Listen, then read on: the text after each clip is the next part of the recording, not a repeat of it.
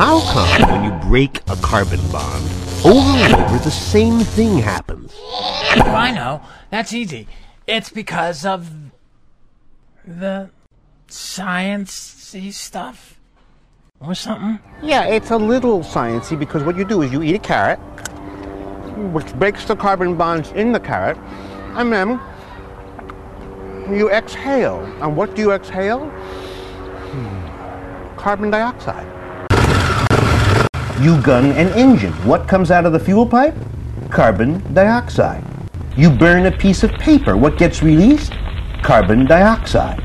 All over the world, when we burn more and more carbon, we get more and more carbon dioxide. And this is no accident. Carbon. As we've said, carbon deep down is a very social atom. Carbon. It does not like being alone. Carbon. So whenever its bonds are broken, Carbon. Over here. right away, immediately, it wants a new partner. And for carbon, the most desirable Hey, partner, you. because it's so stable, so settled, so Carbon. perfect, is to bond with oxygen. Carbon. Hi. And not with one oxygen, it likes two. What? Carbon. Ooh la la. Carbon is a polygamist. Carbon. One carbon plus two oxygens, that's... CO2. Ooh la la. When carbon finds two oxygens, it clings to them fiercely. They are very hard to pry apart. So what happens then to all that new carbon dioxide? Well, CO2 is invisible, so you look up but you can't see it up there.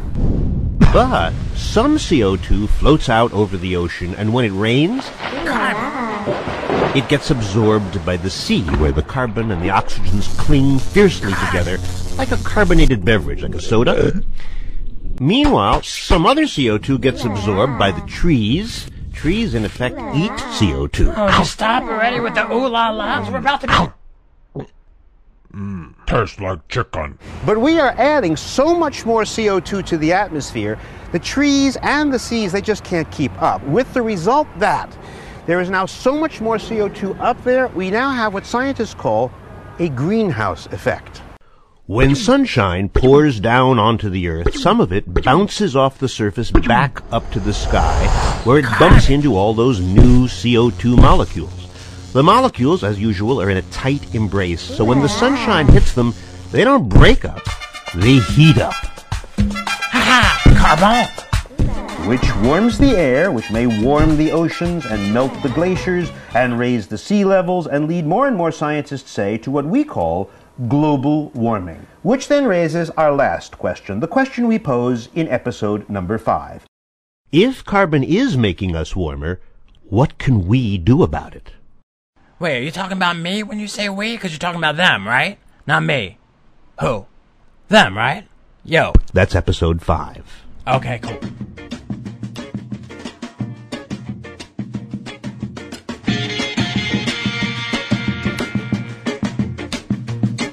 Potassium!